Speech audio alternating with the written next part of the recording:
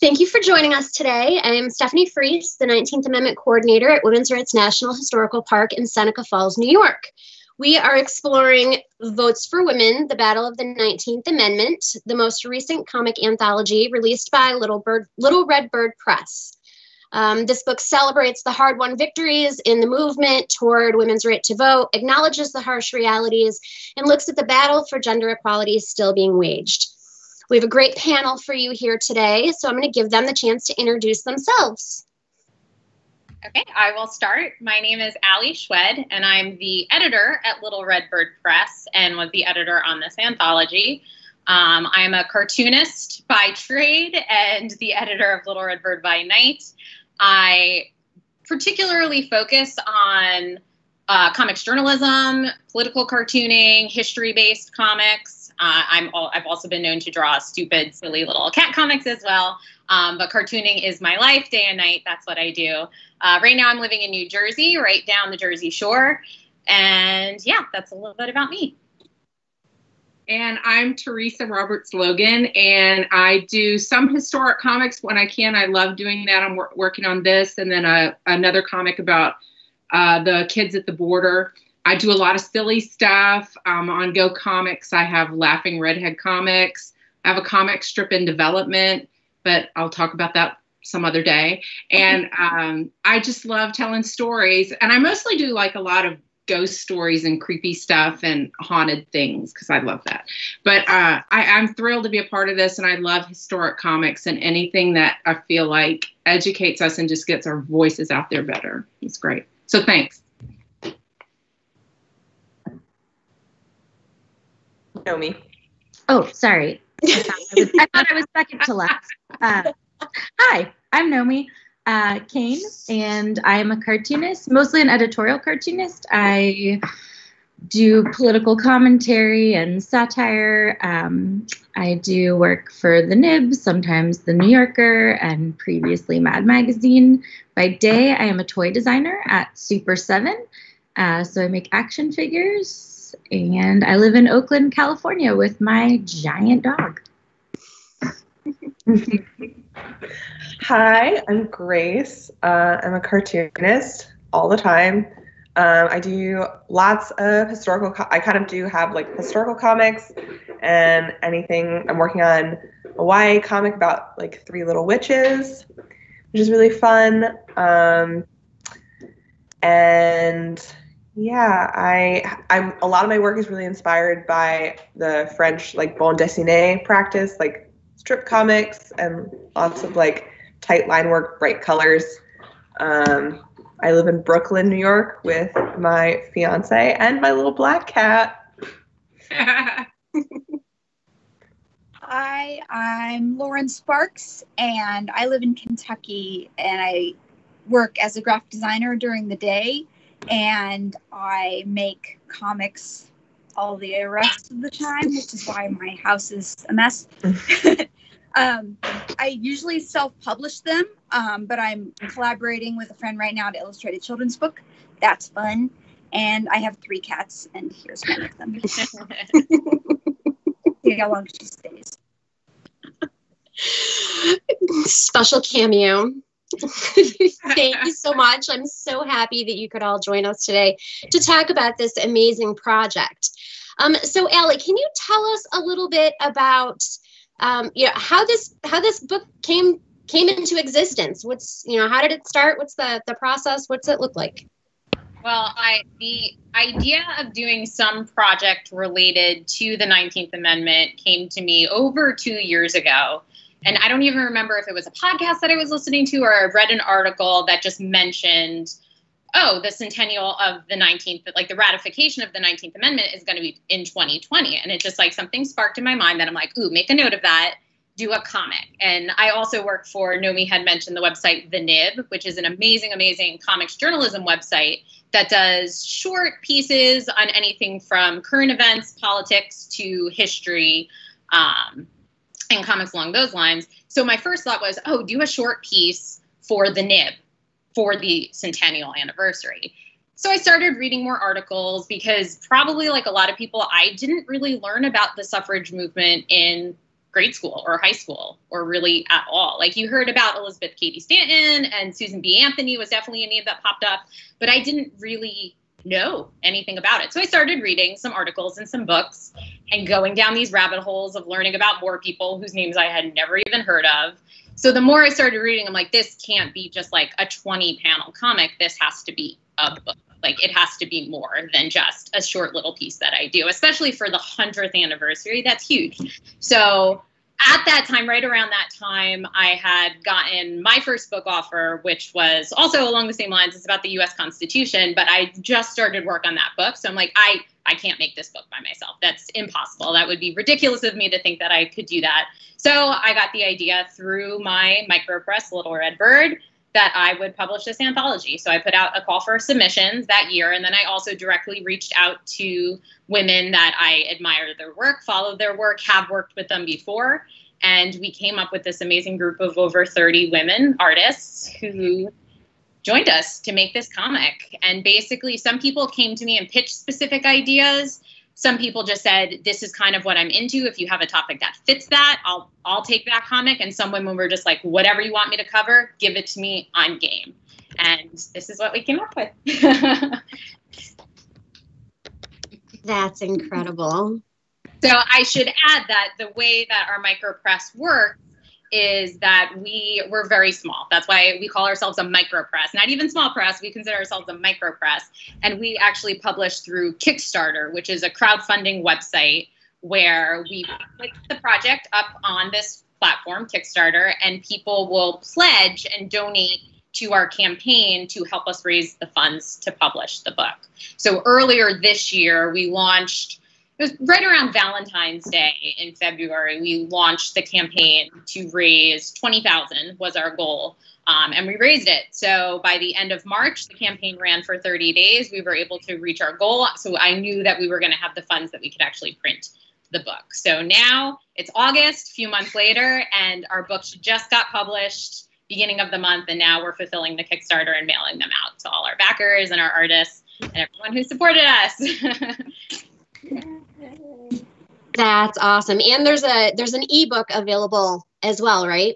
Yes, there is. So if you are the digital savvy minded reader, we have an ebook on our website as well as the book now. You could get it from our website, which is just littleredbird.press.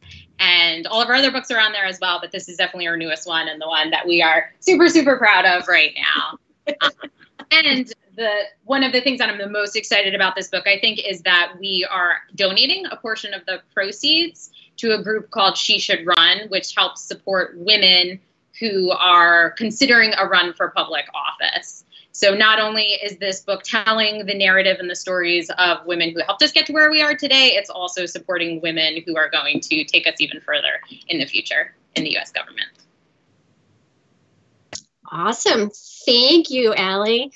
Okay, so for everyone else, how did you get on this bandwagon? What motivated you to want to participate, to be part of this project? Well, the way I got involved was I have a dear friend here. I live in Pittsburgh, and I have a dear friend here, Theora Kavitka. And we get together and inspire each other and kind of check in with each other on comics and stuff. And she had told me about it. And so I contacted Allie, and I was just thrilled to get, yes, there's her, there's Theora's page. And yeah, hi, shout out to Theora. But it's such a beautiful project, and I was so excited. And I had seen Little Red Bird Press's and Allie's work around, and I was familiar, and so I was just so excited. So I contacted her, and as I recall, and just said, what do you have left over that you need filled in? And she had these two basic stories, and then one of them kind of evolved a little bit after I read a little more about Susan B. But anyway, that's how I got involved, and I was super excited about it. I like that you're on a first name basis. Yeah, Susan B. Yeah. Yeah, I was, I think, Allie, we know each other because of the nib. So I was on the email that you sent out looking to see who was interested. And I think I wrote back like 5 minutes after you sent it because it was just such a good idea. It's like, you know, doing some research for a project is so much fun, and doing a collaborative project is so much fun, and doing something to celebrate women's right to vote is so much fun. It was just an obvious, like, yeah, let's sign me up. Let's go. Yeah. I think I just finished working on another anthology called Why Faith, and was like, you know, I would really want to like work on another anthology because I felt like my work grew so fast working like with an editor and like getting input. So then I found on the Twitter Find Anthologies, I think I found Allie's like post or like the retweet of like, you should submit to this anthology. And I was like, you know what? Like, I love historical comics.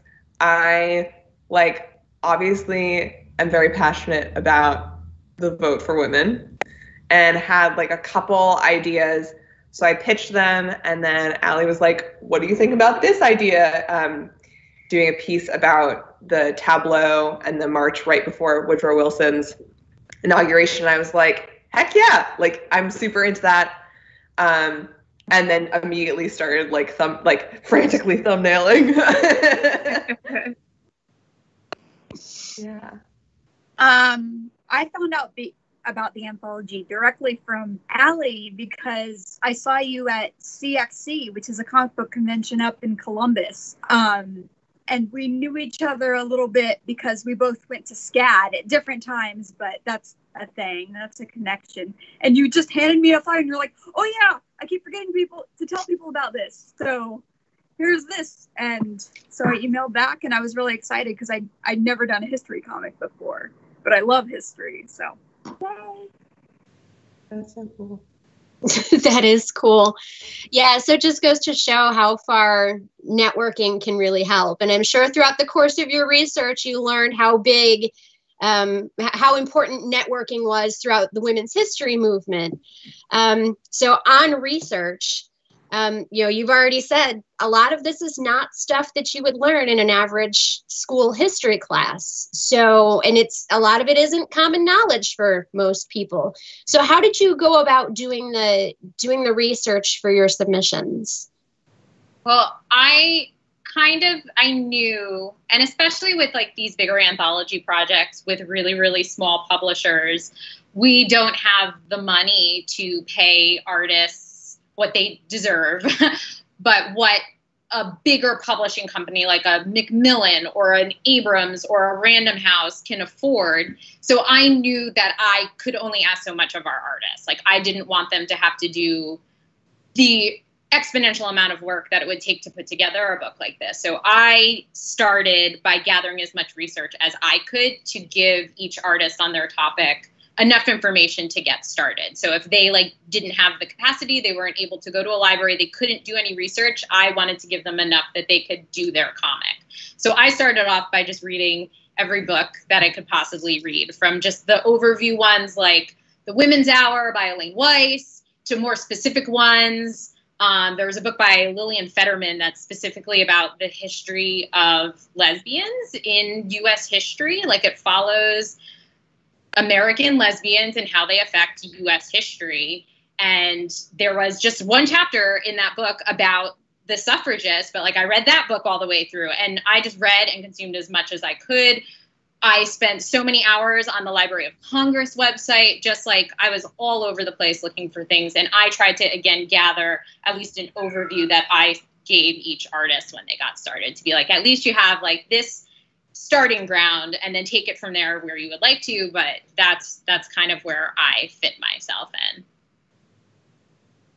For me, I was blown away with what Allie had provided to us, the links she sent and the things. And I mean, so that's where most of my research to start came from. I really was just amazed, like visual research and historic research. And because we were talking about yesterday about that's the thing you get nervous about is messing up the history. Like you don't want anything missing, you know? So I was so thrilled, but then I went to the library, and I love old books and old things. And it's fun to go to the library because you do find old books that aren't just, sitting there in a regular big box store or anything, back when we could go places. And so I went to the library and I found this book on Susan B. Anthony, and I found just a stack of books, and I kept reading excerpts. And the book that I got was Susan B. Anthony by Alma Lutz. And I read sections of it, and there were things that popped out at me, and that's how I got research. So it was library, but also the amazing amount of stuff Allie just put in front of us was amazing. I also knew that not everybody is like the historical nerd. Like my background, my undergrad degree was in American studies. So that's just like deep rooted in me that I love looking up that kind of stuff. And I know not everybody's like that. So I wanted to take that into consideration. Well, and the librarians at the Carnegie Library here, they were so excited. Like I had 2 librarians that were just around me pulling stuff out. And that was really fun too. I love that. I had this really bizarre experience where, so everything Allie provided was amazing. You were the easiest editor to work with of all time because, like, you just this like stack of information. But I kind of cheated and picked a story that I knew pretty well already. What I had to research is like what clothes people wore at that time and like what the Tennessee house looked like. And I was at a friend's house and I was like, what did people wear in like just before the 1920s, like in the early part of the 1900s?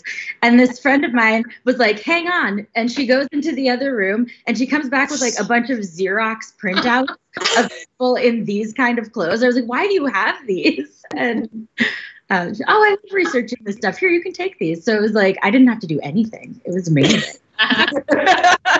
Networking, that's having friends in the right places.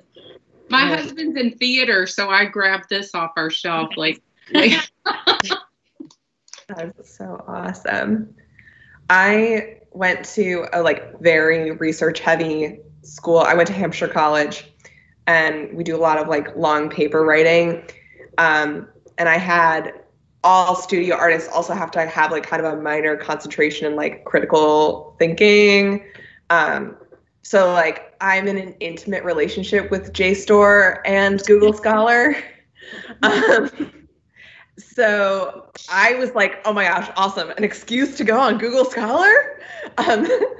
So I did a lot of journals and literary journals, a couple that super stood out. There was one called Out of the Parlor and Into the Streets, which was kind of about by Holly J. McCannon, that was about social forces and the transition from okay, here's a group of people who don't have power, who want power, and how does that happen?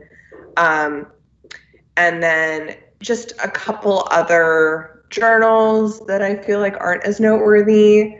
Allie gave me the cookbook, little one-page comic that I did. Allie gave me an NPR article that was awesome that I totally devoured.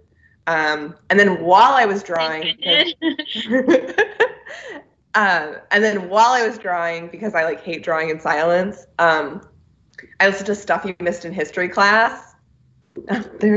Which was I would scroll through and be like, oh yes, okay, that one's about the suffrage movement, or this one is about Victoria Woodhull, or this one's about Susan B. and listen to those just to kind of get in that mindset. And then everyone's gonna say it, but the Library of Congress for those image resources. I literally had on my desktop it'd be podcast app, and then all of these image references, and I'd be like, what does a dress look like? Oh yes, thank you. And then I draw it. So that's kind of my little bit. For me, for the 2 comics I did, the research processes for each were really different, because one was about Frederick Douglass, and of course he wrote a lot, and there are a lot of photos of him because he was this famous speaker who traveled all over the place. So Allie gave me like a short list. There's like research she started about his life, and then I filled it in. He wrote like 3 autobiographies, so I read one of his autobiographies that was online for free because it's in the public domain. So that was a really great help because there's lots of visual representations there that already exist. But for the second comic about the court case, Minor versus Happersett, that was a lot more difficult because Virginia Minor was a lot less well known as a person. And so I had to do just a lot of general research on the time period of when she was fighting for suffrage and when she was going through the court case. So I had like a Pinterest board that was just all dresses from like 1855 to 1872. It's like label them all in there and different hairstyles and all this stuff, all these old historical photos. And Google Books, I found an excerpt about the history, one of the history of the suffrage movement. There was like excerpts from some of her letters to Elizabeth Cady Stanton.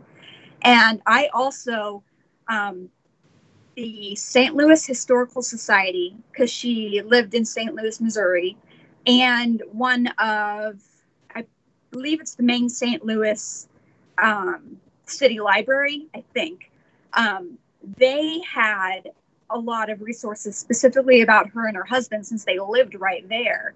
So I was able to find a really great article about her on the St. Louis Historical Society site. That was one of the best resources for me. And they had references to a couple like newspaper clippings and stuff about the court case.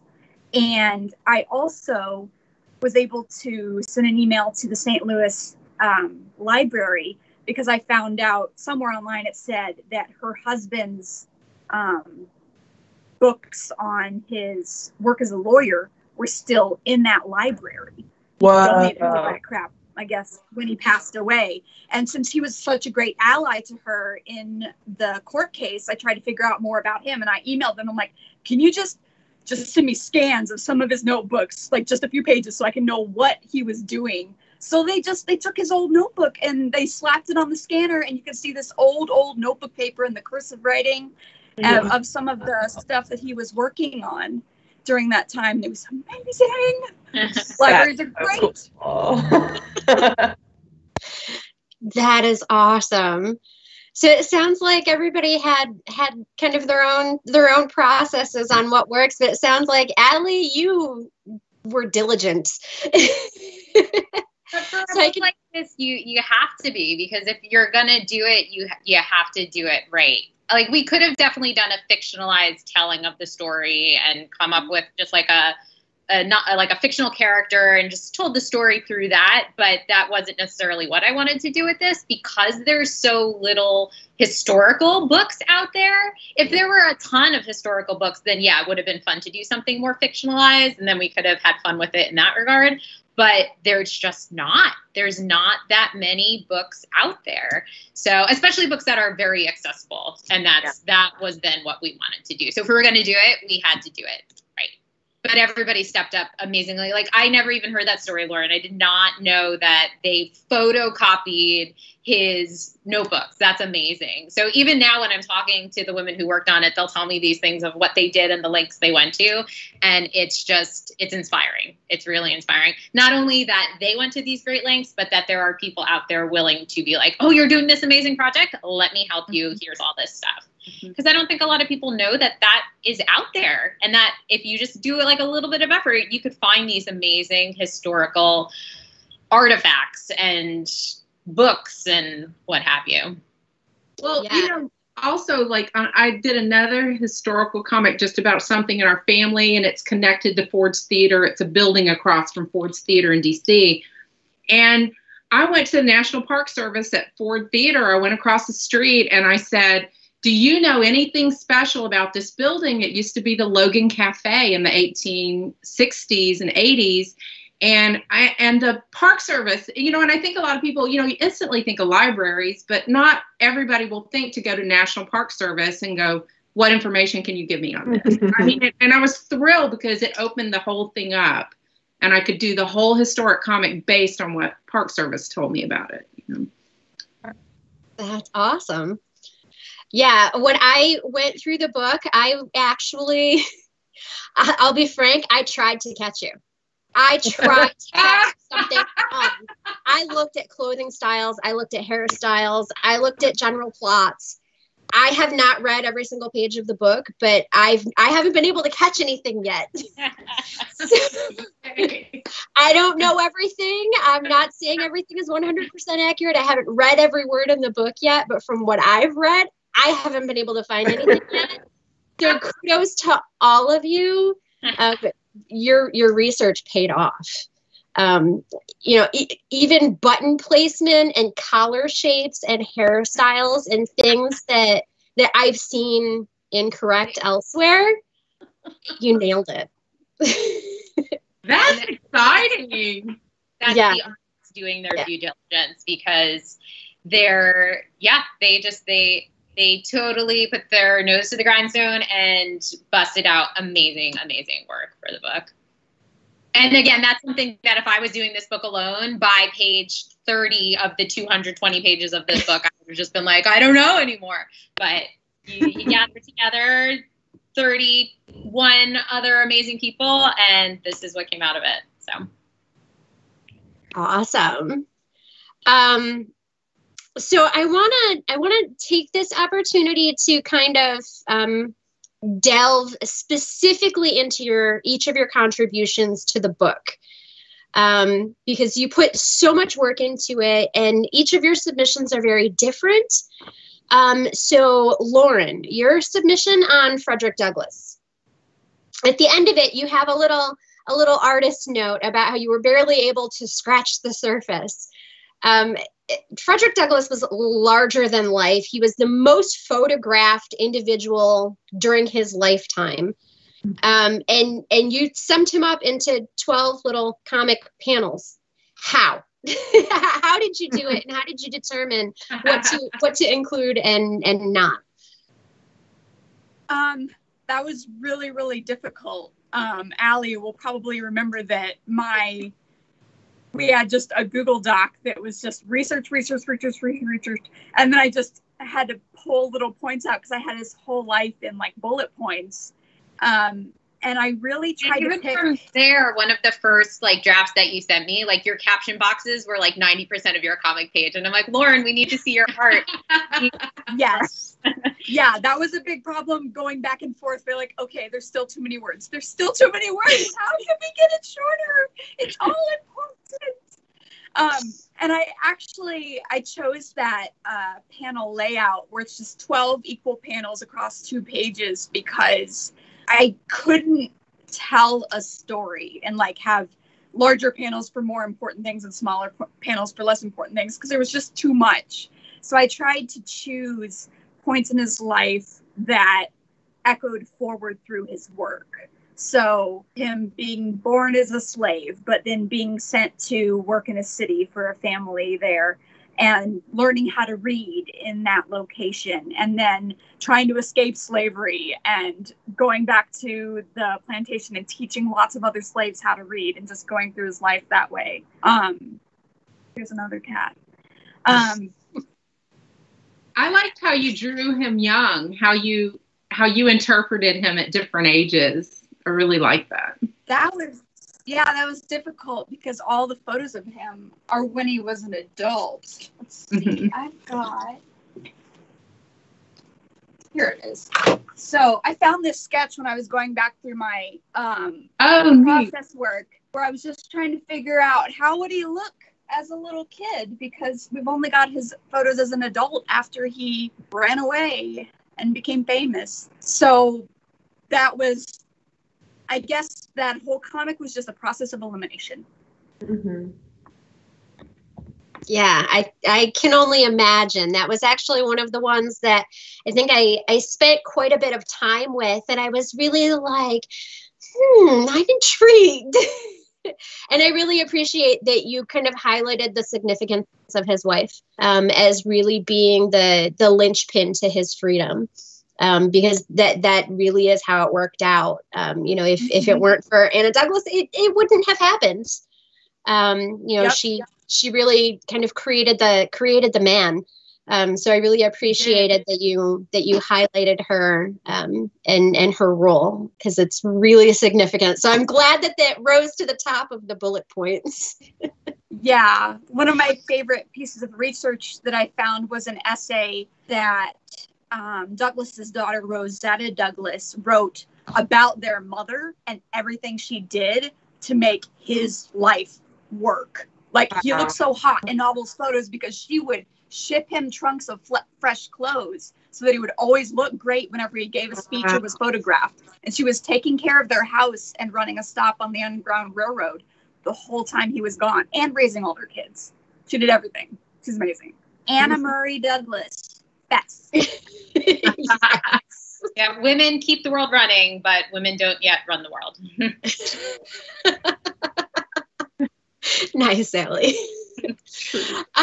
So Allie, and I had emailed you specifically about your contribution to the book in terms of your art. And you take on two hugely important but often controversial kind of parts of the women's history in your submission, where you talk about who writes history as well as what voting rights looked like after the ratification of the 19th Amendment. And you somehow managed to make that all fit together in one series of illustrations. So can you tell us a little more about that and why you felt like that was important to include? Yeah, well, when I was going through those rabbit holes that I mentioned earlier, two pieces of literature that came to my attention. One was an article written by Tammy Brown, who's a professor of African American Studies at Miami University. She wrote an article for the ACLU website that the headline of it, I don't remember exactly, but it was something along the lines of "Celebrate Women's Suffrage, but don't whitewash the racism of the movement." And that was like the headline of it. So I'm like, okay, I have to read this. And she basically goes into how a lot of the women who are part of this movement were working towards getting white women to vote. And they didn't necessarily work hard enough or even want African American women or any other women of color to participate in that. So a big thing that gets discussed, and it was actually a huge schism in the movement, is when the 13th, 14th, and 15th Amendments ended slavery and gave African men the right to vote. It became kind of this dividing point in the movement that women like Elizabeth Cady Stanton and Susan B. Anthony, that we already mentioned, those are like the two big names most people knew. They didn't necessarily want to fight for Black men or women to get the vote. And they thought that it would be too much movement to take on, which is kind of absurd because the suffrage movement was basically born out of abolition rights, people, women included, fighting for abolition. So it was definitely something when I read this article, I'm like, we have to acknowledge this. Like, if this is the first time reading something like this and really truly thinking about it, most other people probably aren't thinking about it either. There's not enough information out there. And then I was listening to a podcast and Gloria Steinem was getting interviewed, and she didn't go into great detail, but she just mentioned very offhandedly this book, The Myth of Seneca Falls, and how anybody who cares about the suffrage movement has to read this book. So I was like, okay, that's me. I have to read this book now. And I did. And that book is basically all about how Seneca Falls, for as important as it is, very often gets marked as the beginning of the suffrage movement. But that wasn't necessarily the case. But what happened is that Elizabeth Cady Stanton, who was a major player in the Seneca Falls Convention in 1848, that she and Susan B. Anthony wrote this huge, huge volume, which was very, very important, called The History of Women's Suffrage, but they left out a lot. They basically picked and chose what was going to go in this massive volume, and it was literally called The History of Women's Suffrage, and they left out a lot. They didn't mention the huge role that Native American women played in it. And Native American, there was a huge indigenous population in the Seneca Falls area where this was all taking place, and that just doesn't get acknowledged. African American women who had huge roles with the clubs that they formed and just all of the things they were doing with abolition don't really get mentioned in the book.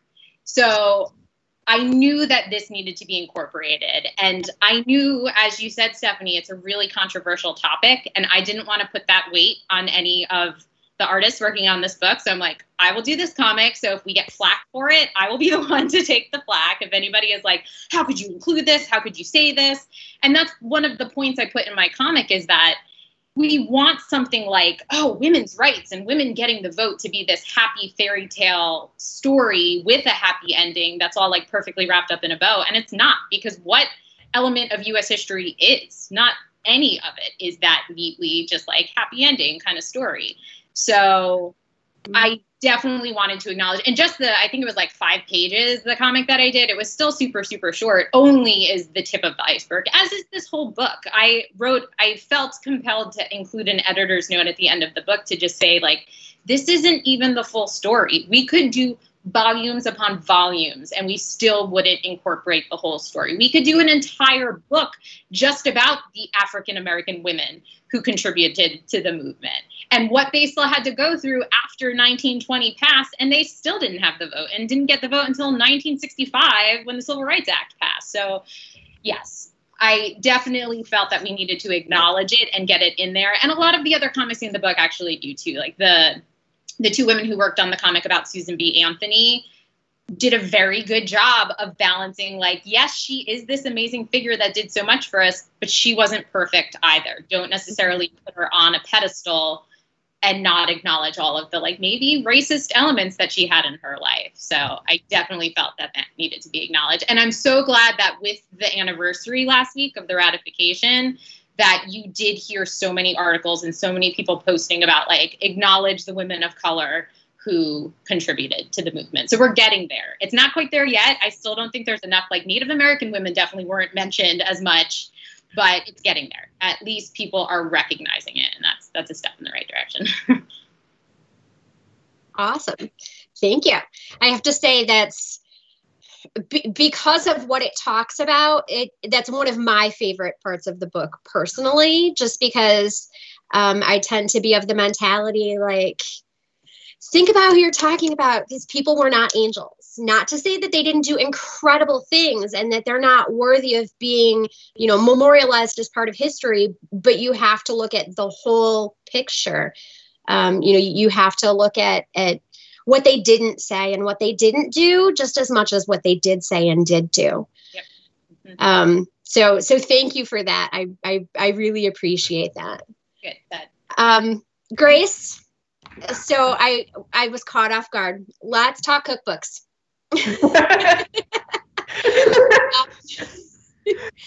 I had heard passing in one conversation one time about any connection between cookbooks and the suffrage movement. Totally was off my radar. Saw your comic. So talk to me here. What's the deal with cookbooks? Well, I love cooking. So when Allie was like, "Hey, I read this NPR article. Would you want to do something about this?" And I was like, "Oh yeah, sure. I'll do that. Yeah, it's fine." And read it, and then was even more fascinated because the connection seems like, when you actually think about it, so obvious. So like, cooking itself is such a reflection of the world we live in right now. And you can see that, like, in Depression era cooking, like Depression cakes that didn't involve like flour, or not flour, sorry, like eggs or milk, so that you could actually like eat without like spending your resources, or like World War II food that really removes a lot of the stuff that would have been rationed. So I read a lot of cookbook research that wasn't directly related to the suffrage movement, but had to do with the broader like history of just food and like what food means. And then read this article and was like, oh, wait a minute. Like, how does a population that has very little capital and very little mobility make money that is theirs? And like, you can even think about it in the context of like a high school prom, right? High schoolers are broke. They don't have any money. So what do? They have bake sale. And it allows them to utilize like their own income for like their goal. And in the case of the comic that I talk about, I actually illustrate the front cover of the cookbook one of the cookbooks that was made and was distributed and the cookbook recipes that were in the book were very simple, like basic home cooking that not only women who probably weren't cooking that much, like women of like very high privilege in society, but also like the people who were doing the cooking for those women could accomplish. So really simple recipes, and women could justify going around being like, oh, I'm just selling this cookbook to some of my girlfriends to make some money. And cooking seems very inoffensive to a lot of people. So no one was going to get on these women for like exchanging recipes. And no husband was going to be like, well, you can't buy that cookbook, honey, because it's a cookbook. They're like, oh no, like I want my wife to buy the cookbook because I want her to cook good food. So it's this really lovely and innocuous way of making cash for the movement. And I try to like play out, like I think the language of that particular comic uses a lot of cooking puns. So once I got that like high school bake sale analogy in my head, I was like, oh, duh. Like, or car washes, right? Like, another kind of example. So it was really fun to work on that and the idea of just exchanging little like paperback copies to each other to make money for something that they had no resources. They had no resources. So every time they sold a cookbook, it was so crucial in making money for the movement, when a lot of their wealthier husbands might not have said like, honey, I don't want you to be involved in this, but like they're not going to offer their capital. So it was a really kind of interesting way to get around that roadblock. Awesome. Thank you, Grace. Yeah. Lauren, so Virginia Minor. So from the state of Missouri, took legal action to try to modify the Missouri state constitution, was escalated up to the Supreme Court in Minor v. Haberset. And ultimately she wasn't successful. So people who are scholars of women's history know about it, but it's not something that is often part of the larger conversation. So can you talk a little bit about Minor v. Haberset and why is it here? She wasn't successful. So how did this contribute to the larger movement? Well, I am definitely not a scholar of women's history, but as far as I can understand from my research, before her court case was lost in 1872, I believe, there were kind of two simultaneous groups trying to, within the women's suffrage movement, there were two groups trying to win the right to vote. And one group was trying to use existing laws to say, we should be able to vote already, and we're going to use these existing laws to prove it. And the other group thought there needed to be new laws written or a constitutional amendment written to say that women needed the right to vote. So they weren't like really fighting about it, but that was just two different methods people were using to try and win the right to vote at all. And after Virginia Minor, or rather her husband, sued the state of Missouri on her behalf, and they lost the case in Missouri and took it all the way to the United States Supreme Court and lost again, because they were trying to use existing laws that said these are rights of citizens, And they were kind of extrapolating and saying, okay, well, women are citizens, therefore women should be able to vote. Once they lost that case, because it wasn't explicitly stated in the law, basically the movement understood, okay, yeah, we need to write something new. Great. Thank you, Lauren. And it's true that while she did lose her case, it did create a dramatic shift in the look of the suffrage movement, because it kind of made that group of people that were like, current laws apply to us, you're just interpreting it wrong, to say, okay, wait a minute, we're not going to win our way. We need to find a new text to get where we want to go. Yep. So it definitely did play a big role. We still see that, like, the ERA today. That's what I was about to say. That, like, we need the ERA. And people who say we don't, and that's not even getting into, like, Phyllis Schlafly territory, but just, like, people who are like, oh, no, we don't need it, we're fine. That's not the case. And this is the perfect example of it, and how that down the line it did change successfully to a certain extent, but that it did wake people up to be like, oh, no, wait, we need to get that proper wording in there. Yeah, sometimes the goal is just to shift the conversation. Yeah. So, Teresa, in your submission at the top, in lovely script, by the way, is a Susan B. Anthony quote that I had never heard before, and it caught my attention right away. And it's, "Never in all my hard experiences have I been under such fire. The clouds are so heavy over me. I never before was so cut down."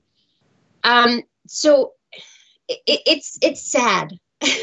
What about this quote spoke to you? Well, when we were talking about this story and doing something about Susan B. Anthony and Aaron Sargent, who took it to the floor, I had gone and researched a whole lot of things with the backgrounds, you know, and the just big DC kind of stuff. And I was looking through this book, and it's the one I mentioned before, and I think it came out in 1959, and it's just called Susan B. Anthony. It's by Alma Lutz. And I was flipping through, and what jumped out at me on one of the pages was Denver, because I lived in Denver for 20 years. So I was like, oh, Colorado, a Colorado connection. So I started reading this, and it was a story about how she had been out in California and doing all the suffrage activity, and just, you know, getting booed and jeered, and just, you know, your nightmare of public appearances, you know. And I just felt for her, because I've done stand-up comedy for years, and I've done outdoor festivals, and I don't do them anymore. It's like, it's a nightmare to stand outside and have a non-sympathetic crowd. And it just made my heart go, oh my gosh. So what happened was, she was just in despair, and she wrote this in her, I don't know, journal, diary, whatever she was keeping. And then she was taking a train trip across the West, and she meets this family, and it's the Sargents, and it's him and his wife and kids, and they share a picnic with her, and they start talking, and they find they have similar political leanings as far as women go. And long story short, that was her key to get it in. You know, they became friends. And so then we're doing this in one page, and I thought, this is just such a cool moment from her just having despair. And, you know, as cartoonists and freelancers, I feel like we all go through that, you know, where you're like, well, when is the tide going to turn? And there were just a lot of levels on which it just spoke to me. Like, I thought, oh, this sounds like my journal, you know. So I don't mean, it's not all about me, ladies and gentlemen, but I really was thinking, I love that moment where you are just in despair, and you're actually being jeered, and people are ridiculing you. And when we see this today, when anybody wants to say the simplest thing to assert their rights, people have a problem with it, always. And you're just kind of like, why do people have a problem with people having rights, you know, basic rights? So she was in despair and was taking this road trip, on a train, through the West, and met this family, and it turned a tide for her. And I don't know her whole history. I don't know her whole story, but I do think that when you make this much of a difference in history, there are a lot of moments, a lot of tide turning moments, You might not always notice them, you know, but I thought this was one, and I just wanted to capture that. So bad diary day is what it was. But that's where I got the quote. And what caught my eye was Denver, Colorado, and then she went to California. I started reading about Colorado and then the West. So it was almost random that you found it. That's kind of cool. Yes, because there was so much on her. And as I said, Allie provided us with so much material, fantastic material. And I mean, just Allie's comic alone, I was looking at the list of names at the end of people I've never heard of. And that breaks my heart. And I do want to see their stories, and I do want to read their stories. So, yeah. Awesome. Thank you. So Grace, you briefly mentioned it earlier. So let's dig in a little bit. And juxtapose was the first word that came to mind when I was looking at your submission about the tableau in front of the Treasury building. And then you kind of follow that up. You contrast it with the violence of the parade and what the suffragists experienced during the 1913 parade, the day before President Woodrow Wilson's inauguration. So can you tell me a little bit about how that came together, how you've got like the beauty and the ugly, and you smashed it together in a way that just made so much sense that I had never really thought about it like that. Thanks.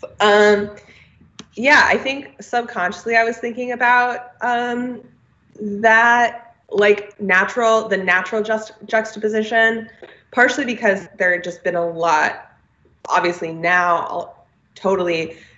But you think of political marches even today, how many people end up, like good people end up coming away in like handcuffs or getting spat in the face of by people who just like disagree, or even in the case of the 1913 parade, police officers actively arresting these women who, for the most part, I think especially in the American movement, were not violent, and women of color were absolutely like targeted by officers just for like existing in that space, which was already a space that was really difficult for them to be in as like a woman of color in a movement that was, like we talked about earlier, like really didn't know how to.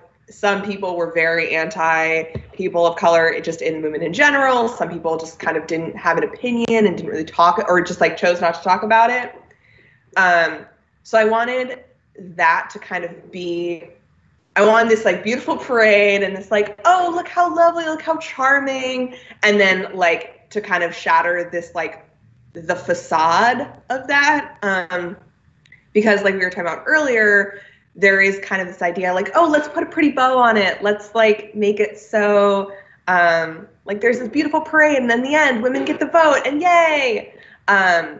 And that wasn't the case at all. I mean, this was the 1913 parade, so long. I mean, significant amount of time before the vote is even brought up. This was just kind of a big attempt at kind of raising awareness.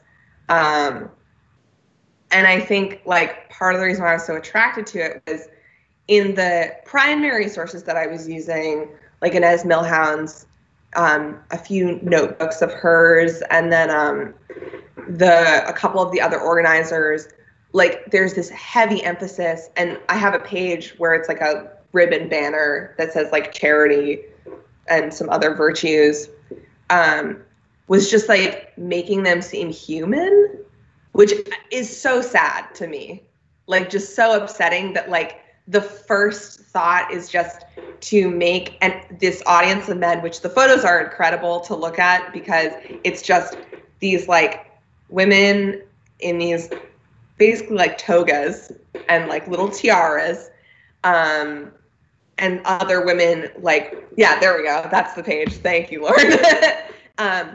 And like really trying to channel like Greco-Roman statues and just be like, look, we are virtuous. Like we do deserve this, and it shouldn't be about deserving. That's not what the conversation is. And like later in the process, Allie brought up, was like, oh, I want to incorporate red into the color palette. And I've been really struggling because I was like, I don't know how to bring red into like my pages. And then I had this like diagonal scene where like the kind of conflict comes to a head, right? The tableau happens. There's this like lovely performance. People are saying how in awe they are of the performance, how like moving it is. And yet at the end of this performance that supposedly everyone is awed by, supposedly moves everyone, kind of hell breaks loose. And like, yeah, exactly. Everyone's like, oh, by Jove, that's so majestic there.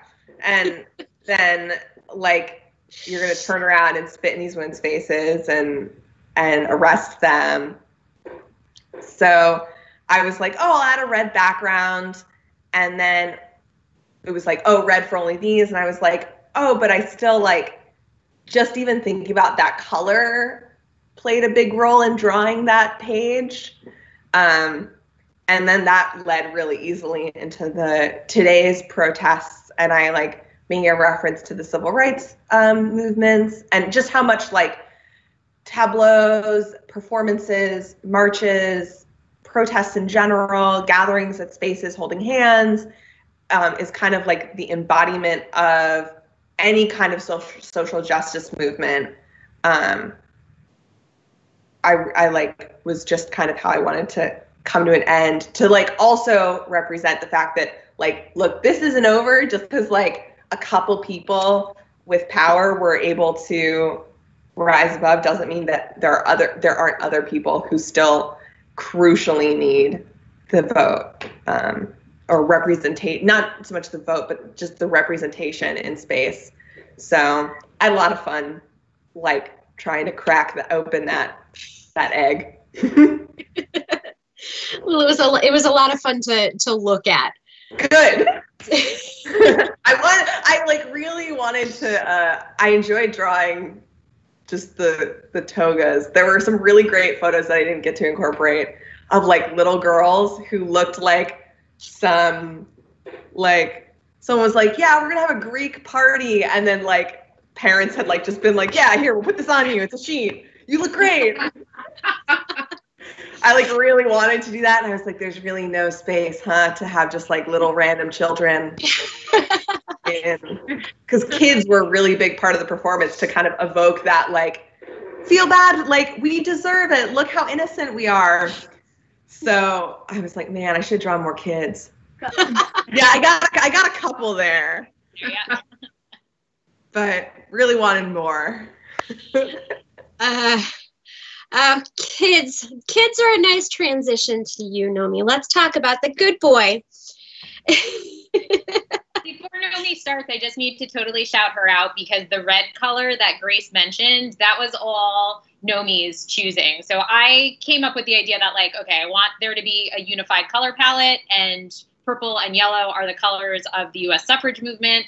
And then Nomi will explain it a little bit more, but we needed a red, and she was just like, I got a Pantone palette right next to me. I got you. We got this. And she picked like the most beautiful red. I got so many compliments from people both in the anthology and outside of the anthology that was like, oh, that red, it's so beautiful. So thank you for bringing that into our comic. See, this is what happens when you design action figures all day and you have a Pantone stuff right next to you. Like, hey, this goes. Yeah, this is good.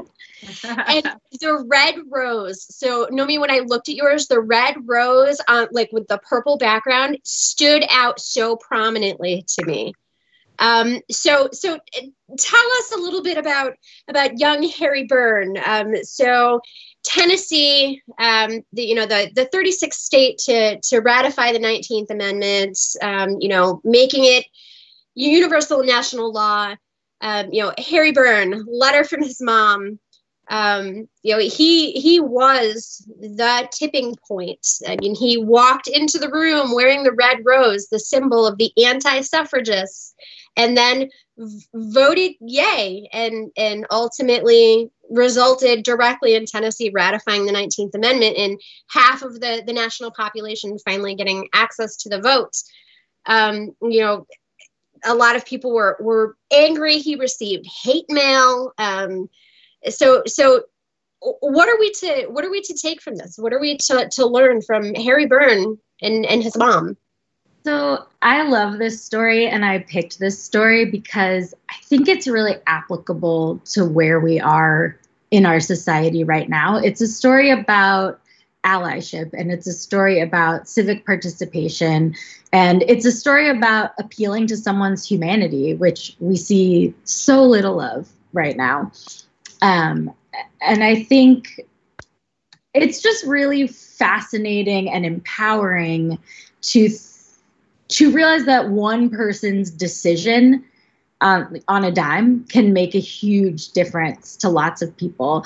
And it sort of echoes, what we're seeing right now in the Black Lives Matter movement of like, it addresses the thing of that when one group has power and another does not, the shift doesn't happen until the group with power allows that access to the group without it. And that's why it matters for allies to get out there and be part of it, right? I mean, it's kind of the same thing, like gay marriage wasn't allowed until straight people were like, no, we should do that. We should stand up for our friends and our family. Like, so I think it's just a great example in history of how allyship is actually key to getting people the basic human rights that they deserve.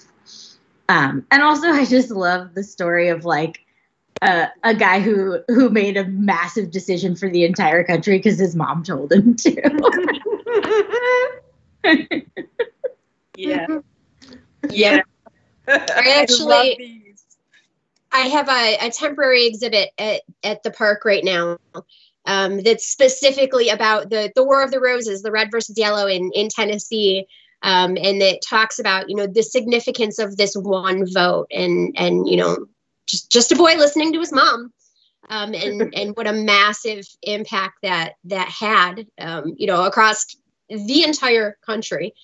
I especially in recent elections, you hear, well, my vote doesn't matter. You want to bet? Yeah.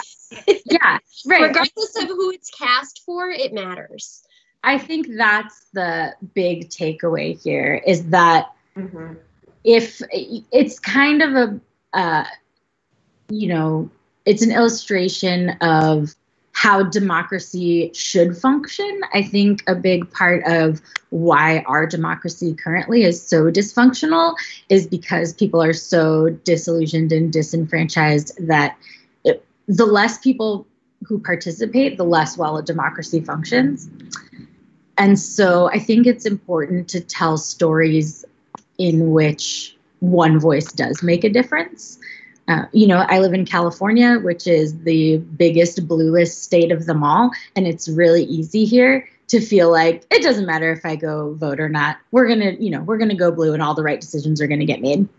But that may be true in a national election, but in your own, city council and mayoral elections and, district representatives, it's really important that you do that. Because if you want there to be a greater diversity of candidates on a national stage, you have to start with them on a local stage.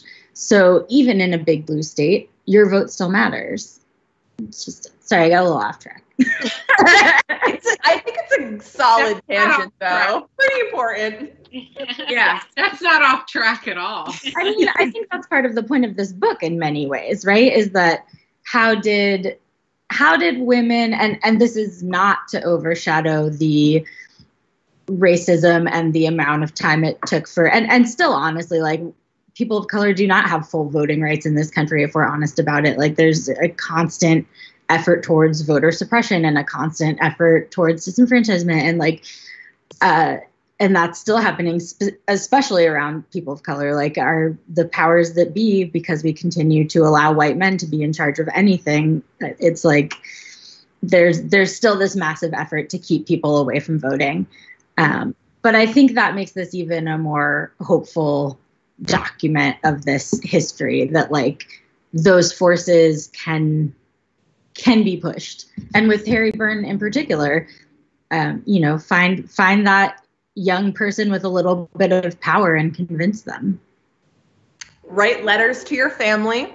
Very important. Listen to your mom. I love that, like, it seems like superficially that it's like, oh, well, it's a man who gave women the vote. But really, no, it was his mom. It was his mom who really was the game changer. And that was why I chose to draw this with her as the storyteller, because in many ways, his vote was her vote. Mm-hmm. And so I think that was like a fun little framing device for me. And it let me draw my dog at the very end.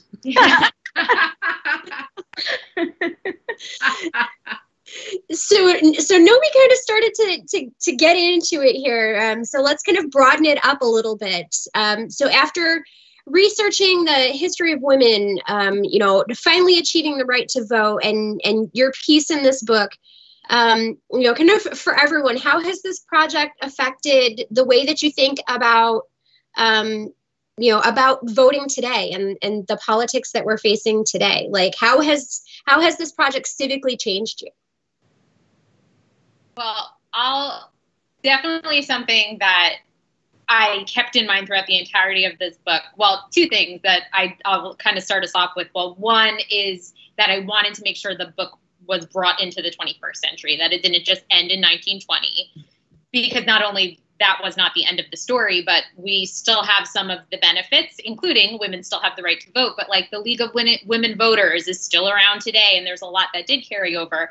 But as we were all saying, there's still things that haven't been solved. Like Native Americans weren't recognized as citizens until a couple years after with the Indian Citizenship Act. Mm-hmm. African American women weren't given like full voting rights, and still aren't today, as Nomi said, but really with the Civil Rights Act. And I really wanted to make a point of bringing it to where we are today, to see like these women made huge, huge strides for us, but we still have a long way to go. And if we don't continue to make those strides, like we're letting those women down. All that work they did for us, we need to keep carrying that torch and still make those huge strides.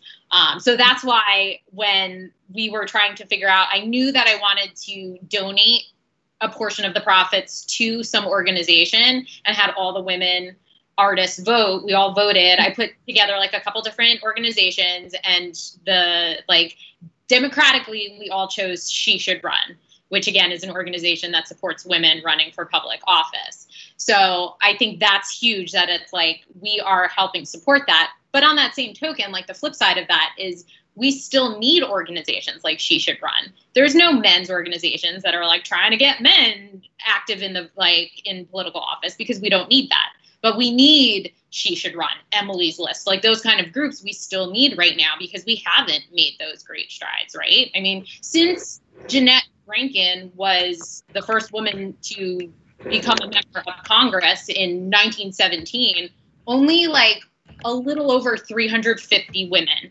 have served in Congress. And that was since 1917. And if you do the math of like, well, there's 100 senators, there's 435 members of the House of Representatives, 359 women since 1917, like that math doesn't add up. That does not add up. So we still have a long, long, long way to go. Great strides, but we are not there yet. There is a massive organization encouraging men to run for office. It's called the United States of America. Yeah. I think that I used to think that there were rights that existed that really don't. I really think that we thought voter suppression wasn't where it is. And I'm glad it's coming to light, but I can't believe it's 2020 and it's still just going on right in front of us. And I always hope when I read stuff like this and when I look at the news every day, I always hope that I thought that our agreement in general is a high goal that we have not nearly reached enough, but that people have a voice and that we work for people to have a voice. And to see how aggressively voices are suppressed, to see how systematically and aggressively and right in front of us, voices are being suppressed. I think projects like this make you pay attention to the details. Like Nomi was saying about the one person, the one thing that, can make the diff. I mean, and the story I was telling about the train trip, you meet that person, you do a thing together, it changes history. And I think it just emphasizes over and over how important every single voice is. Every voice, I want us just as citizens of this country to be able to welcome new citizens, new people who are escaping other places which don't even pretend to have the ideals we have. And I feel like we just have so much more work to do to come close to implementing the ideals that we talk about all the time in the Constitution. And I feel like information, facts, getting the facts out there and information and looking at, unveiling our ignorance. There's a lot of stuff that I've just read in y'all's stories that I didn't know about, and I'm always open to that, but I also feel like we need to take lessons from it. We don't need to just be going, what a cool story. We need to go, God, what can I take from this tiny thing, this person that made the point to go vote, this person that made a point to share a picnic with somebody on a train, just how important the voices are and how aggressive the oppression is and suppression of voices. And how can I be an ally? How can I always be an ally to a voice that's being suppressed or oppressed? I mean, I think one of the cool things about the book is that it fills you with a sense of responsibility, right? There's a level of like, wow, here's all these stories I maybe didn't know all the details of or hadn't heard before. But at the end of it, it's just a feeling of there's still work to be done and it's on us to do it. And the beauty of this being such a collaborative, expansive project is even in just reading it, you're like, well, at least these 31 other people are on board. That helps. Like, and it's I think it fills you with like a little bit of hopefulness. It does. Yeah. I think while I was working on the project, I was also teaching high school, and I in that process of working on this book that was research heavy, teaching teens specifically, really got me reflecting on my own high school experience. And we've all brought it up on how little we didn't know and how much of a tragedy that is. Not one of us was like, gee, I was so glad that I never learned, and also to emphasize that the tome that Susan B. Anthony wrote that actively excluded women of color and the indigenous people who were writing, and how we acted as ambassadors to a certain extent of a bunch of different stories. And it is still our responsibility just in our community to be ambassadors of other people's voices and allies of those voices. And one of my favorite authors, Lydia Yuknavitch, talks about feminine rage, not as related to gender identity, but this feminine rage is this abstract sense of being and being angry about disenfranchisement of people. And I think I felt that a lot in the book while writing the book. Just because of the research that you have to come across when you write books about oppression. But I also felt that sense of responsibility and eagerness to do things like this, right? To talk to people, to hopefully talk to parents and their kids about this, to get the opportunity to go to and host even virtual events. Something that I do a lot is talk with public libraries. And go to public libraries and educate specifically kids who are going to public libraries because they don't have access to comics education at their school or whatever. So I think that's been something that really inspired me while working on it, is just this idea that through comics, through something that I love, I could help educate more people and hopefully get those people who should be telling their stories to write more and to tell their stories. If I can turn to a kid who was like, oh, I don't know about art, like I'm not into this, and then they read that and they're like, oh wait, I have a story about how my family came to the US and like how my dad got to vote for the first time. That's awesome. They should tell their story. That's great. And that's why I think I was excited to do the project. Yeah. Grace, I didn't know you were a high school teacher. Yeah. Bless you so much. I also felt a ton of pressure. Like, I have to get this right because this actually happened. This is not a fantasy comic, which is what I'm often drawing. Like, I want to get this right because I want to do justice to the people that I'm researching because they're amazing. And sometimes we really don't have the whole story and we'll just have a general feeling in our head, but no data to back it up. Like what you were saying earlier, Teresa, like, well, we think, yes, everyone is equal in the United States. Everyone, yes, it's great. And yet we can't pass the Equal Equality Amendment to the Constitution. It's been, since 1970? I don't remember the year. I haven't read that part of the book yet. But I know it's been many, many decades, and yet we cannot get the Equal Rights Amendment passed. Mid-1920s. Yeah, I was going to say it's even earlier. Most people will think it was like the 70s with Gloria Steinem and like that whole movement. But yeah, it was actually like Alice Paul and way, way, way, way before that. Oh my God. Yep. Also in Seneca Falls, the First Presbyterian Church right up the street from the park is where she came and first read the Equal Rights Amendment. And I don't remember the exact year, but early to mid 1920s. Yeah. Wow. So it's like crazy, right? That 100 years later, we're still talking about whether or not we need that. That's how great. different would it be right now if we're celebrating both women's right to vote and women's equality?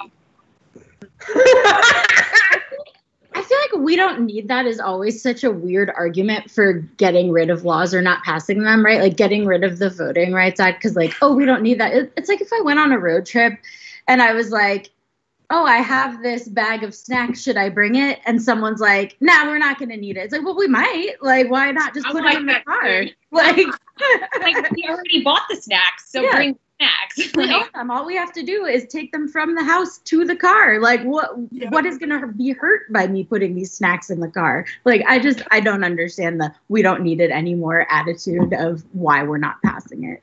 Especially because that's such a self thing. Like, that's like, oh, that's because you don't need it. Oh, okay. Well, and then that circles back to who are the people in power who need to help the people who aren't in power, right? It all comes back to that. Well, and there's so many freaky, weird little laws that you just now and then you'll see these little news bits where it's like, this state just got rid of the law that says you can't paint your door purple. And you're like, was that? You're kidding. Like, you can't believe it was still. And I feel like because we're not all lawyers, I mean, we need to make whatever incremental steps we can to protect there's all these little weird laws and glitches and loopholes out there.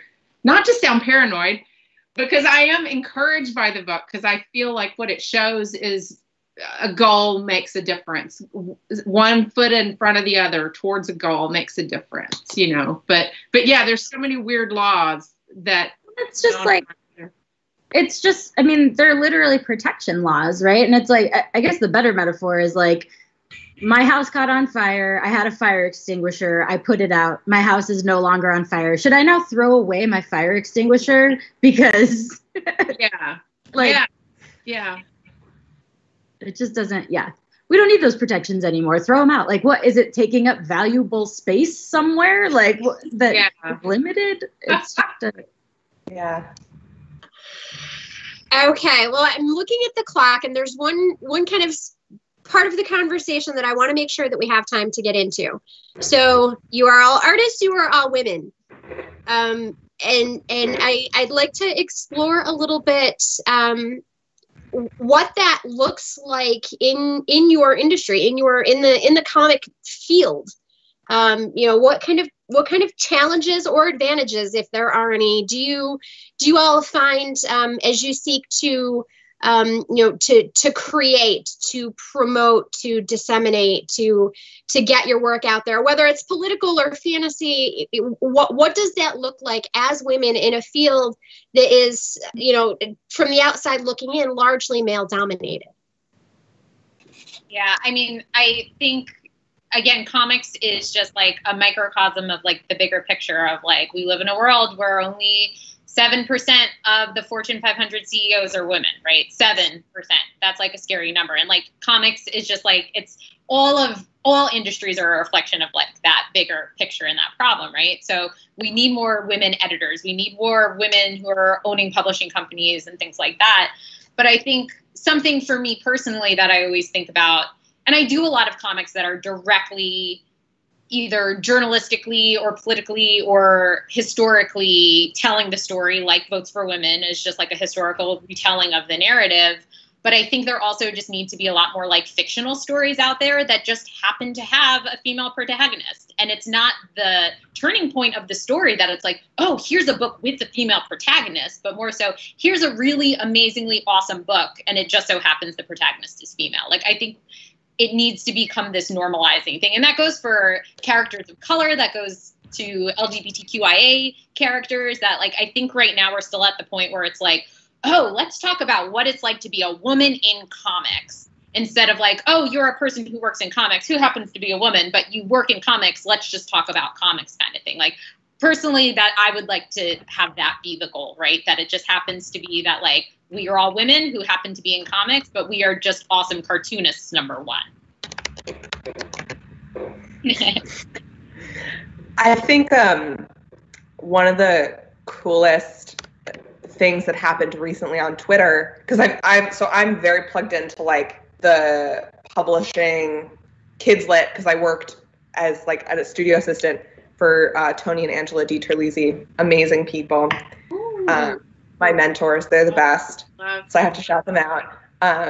But so I was super plugged into the like young adult, and there was a recent movement on Twitter where people started posting like how much they were making for their advances. And it became almost immediately clear that like people of color and women like were disadvantaged. You're getting the book published, right, which is what you want to happen, and that's amazing. But the capital that you now command is less than perhaps it might be if you were a man, which is horrible, which is like unfortunate.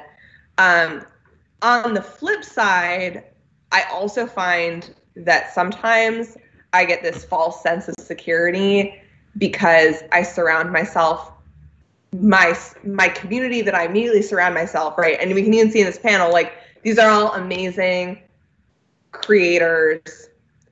And like all of you, we're having this great conversation. We're all vibing. And, the people I hang out with are all super like in touch. And like most of them are not cis men. And then I'll go into like a comic book store. And I have this vivid memory. I go into the comic book store. There's a dude at the counter. I'm like just with my friends, totally fine. And he goes up to me and says, "Do you dance burlesque?" And it's like, that is just like, where did that come from? Yeah. Like, why can't I just be like, oh, I'm actually a cartoonist. Like, I make what you sell. Don't mind me. And so I think it's just like, my community is so amazing, and the people who like the people I follow on Instagram and the people who I go to TCAF with or all my comic shows, they're awesome. I love them.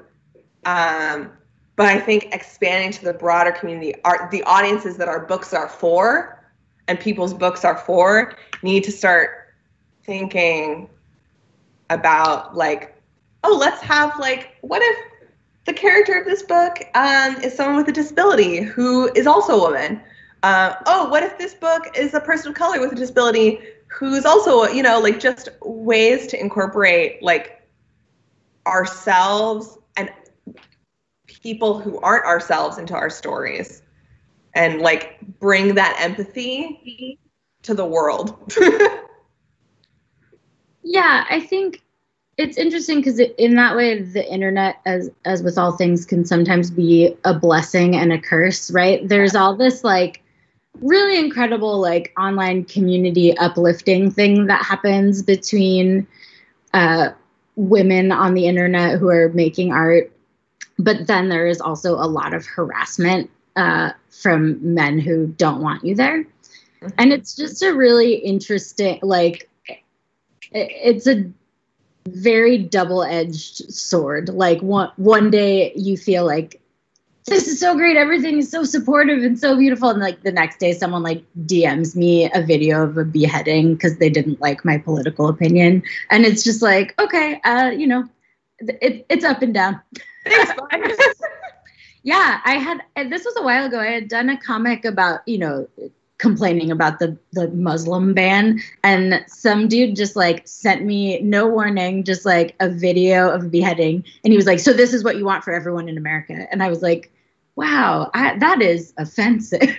Like that was really crossing a boundary. Yeah. Yeah. Ugh. So it can uplift you and it can also crush your soul some days. Do you find, Nomi, that and Allie, and I mean, I don't do political comics, so like I definitely do journalism, but not as much political. Do you find that in those spaces where I feel like journalism is definitely currently more male coded, that you get bothered more because of that? Yeah, I mean, people don't. Well, you know, people who are anti-women's rights and anti-feminist and anti-progress really don't like women having an opinion.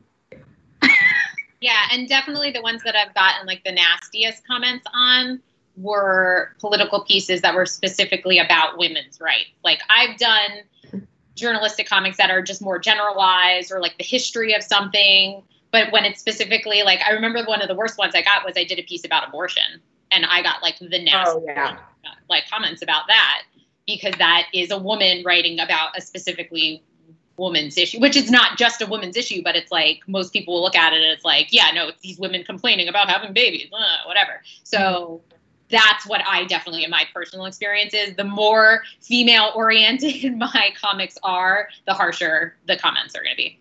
I would echo that completely. The gnarliest comments I have ever gotten were a piece I did for the Nib, like right after kind of the explosion of the Me Too movement, about all the casual sexual assaults that like every woman on earth has experienced in her lifetime. Yeah. And the comments were out of control, just out of control. And it's like all men telling you either that like, no, you're wrong, that's not assault or harassment, was a big one. Like, by the way, let me tell you what your experience was, because I know all about this. And then also just the like, well, this woman must be doing something totally wrong if this many people have harassed or assaulted her. I'm like, no, literally everybody. Like, oh, mansplaining. Shout out to Meggie Ram. That's from Maggie's comic. So great. I was thinking it, but I wasn't going to say it. Comicsgate exists. That was a thing several years ago. Yeah. And actually, if you could explain a little bit about Comicsgate, just in case people who are watching don't know what it is. Yeah, I have no idea. So, like, I'm lucky because I just kind of keep to myself, and I make little mini comics and I sell them at conventions in Ohio and Kentucky. The end.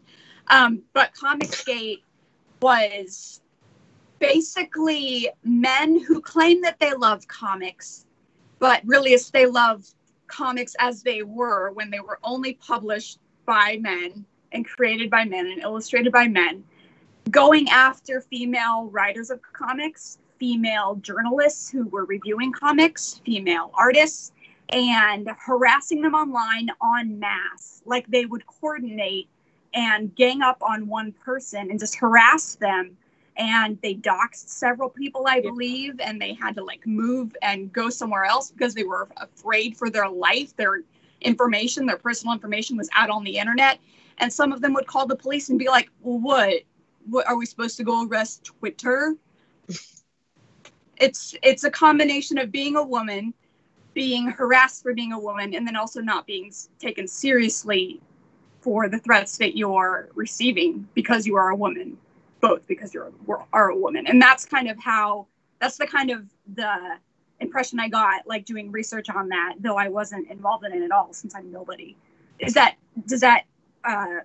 seem like a good sum up, Allie? Yeah, definitely. And it's something that pops up in a lot of industries, like video games have the same thing. Like, a lot of industries that are just like kind of known for, like you said, Lauren, that like originally when this content was created, it was created by, for men and like mainly white men. So when women started finally being like, no, I like video games too, and I like comics too, and oh, it happens I make them, that men who were part of the industry for a long time started this, and then younger men who are currently in the industry also were like, yes, you're right, old white man, I agree. Let's get rid of all the women in our industry by doxing them and tweeting nasty things about them and seeing them just post a picture of them drinking a milkshake, and now we're going to hate them forever. Like, silly, silly stuff. That was an editor, Heather Antos, that she just posted a picture of herself with like her friends drinking a milkshake, and then she got doxed by Comicsgate people because of that picture. Or at least because she's a script writer, right? A comic script writer. Mm-hmm. Yeah, I'm not quite sure where she's working now, but at the time she was working for Marvel, I think, when she posted. She was like a pretty well-known. Yeah. She continues to be, obviously. Yeah.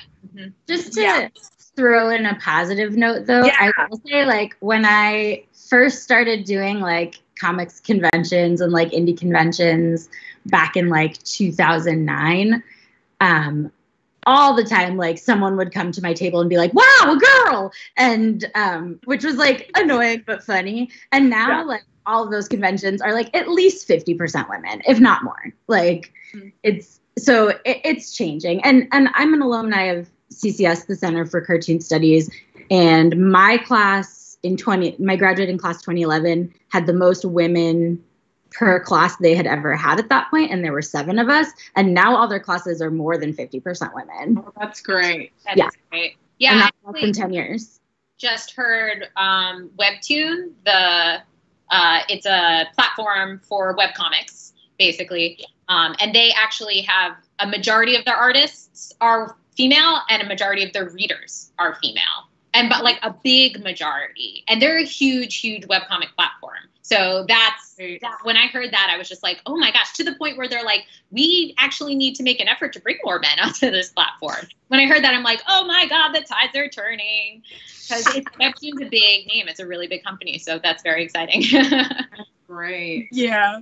And to continue the positivity, it's really great to see women from the suffrage movement who were not recognized in history getting more recognition, both like through the comic we just did, and otherwise. Like, I just found out a couple weeks ago about Ida B. Wells getting a posthumous Pulitzer for her writing, her anti-lynching writing that she did around the end of the 1800s, beginning of the 1900s. So, I mean, there's a lot of catching up to do, but it appears that we are at least beginning to do that, and it's great. Yay! Yeah, we got to start somewhere, right? Got to start somewhere.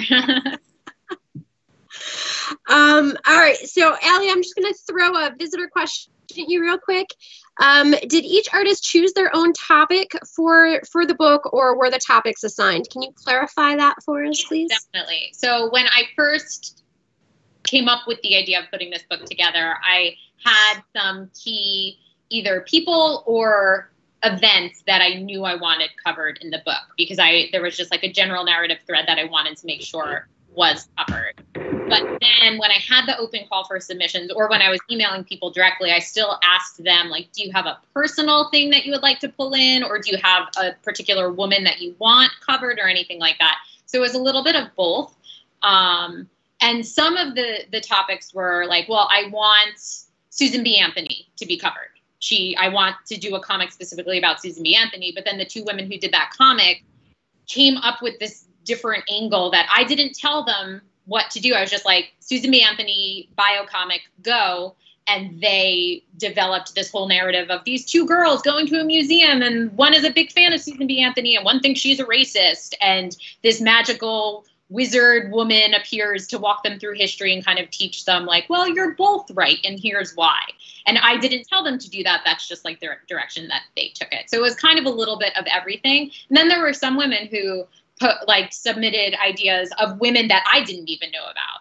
Like one of the comics was on an artist, Rose O'Neill, that I had heard her name before, but I didn't even know that she was the woman wwho illustrated the Cupid, like the Cupid doll, which I had heard of before, but I didn't know anything about her. She's this huge, amazingly empowered female illustrator who at one point was making more money than men back in the days of like Puck magazine, which was like a long, long, long time ago. So yeah, a lot of people brought things to the table that I hadn't even considered and wouldn't have if it wasn't for them actually pitching it to me. That's awesome. Thank you for that. So I'm looking at the clock, 2:35. I'm seeing we are out of time for this. So first and foremost, I want to thank you all for your amazing work with this book. It is incredible. Allie, what's your website again? So our website for the micropress is littleredbird.press. That is the name of our micropress right there. And it's just littleredbird.press. That's where you can find this book. And you could also find all of our social media handles if you want to keep following what we're doing. Yeah. And for the sake of the fact that this video will live online on the park's social media, I'm just going to invite any future consumers of this video content. You are welcome to continue to leave comments. If you have questions for the artists, I am happy to forward your questions to them via email, and we'll post back on the park's social media with whatever their responses are. And so again, thank you all for participating in this program, and best of luck to you in your comic careers. Thank you so much. Thank you, Park Service, for organizing this. It was fantastic. Yes, thank you so much. Thanks, y'all. All right. Bye-bye. Bye. Bye.